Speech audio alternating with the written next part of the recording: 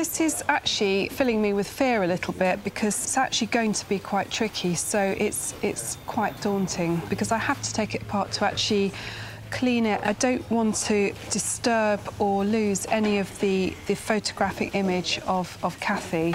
I think this is probably just plaster, a little bit of animal glue, but I think that these bits are just going to pick off. I've also got all this sort of damage around here that someone's tried to restore. I really don't know what. This is almost like rubber.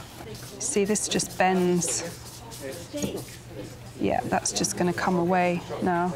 There is going to be some trial and error, but this holds so much emotion for Sandy, I'm going to have to proceed quite carefully.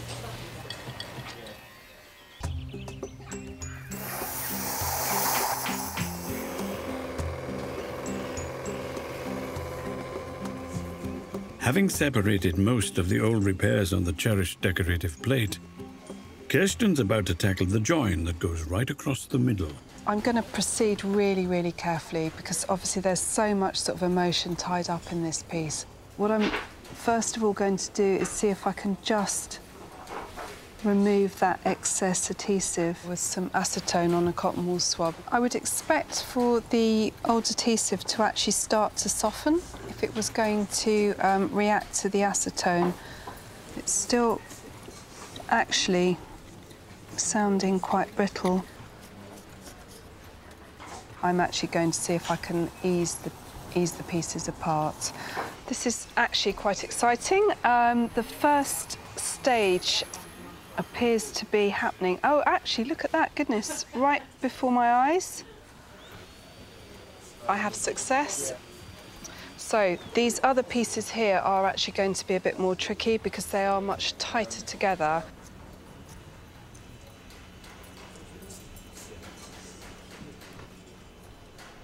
I'm absolutely delighted that this is now in pieces and I can move on to the next stage, which is just cleaning all the break edges and getting it ready for bonding.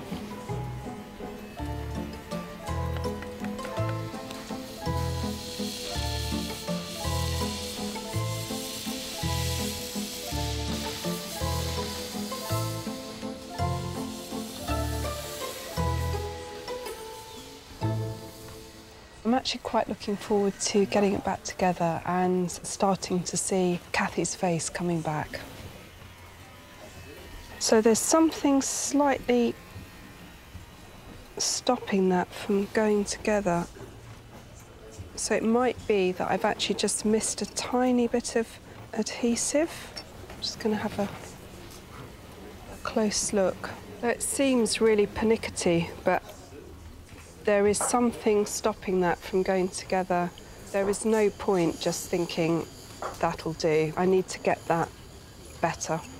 It's amazing, actually, you think, oh, you'd be able to see something with your eyes, but actually your fingertips are so sensitive. You put something together and you can almost feel that actually it just isn't quite right, which is why I don't like wearing gloves when I'm working, because you need that sensitivity with your fingertips. Right, let's see if this goes together better now.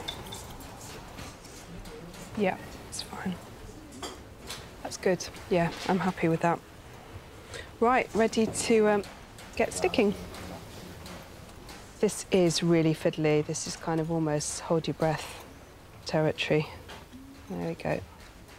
It's a really nice feeling when there's a kind of locking feeling where everything aligns and suddenly this very fragile piece of ceramic regains its strength. It becomes whole and it becomes strong.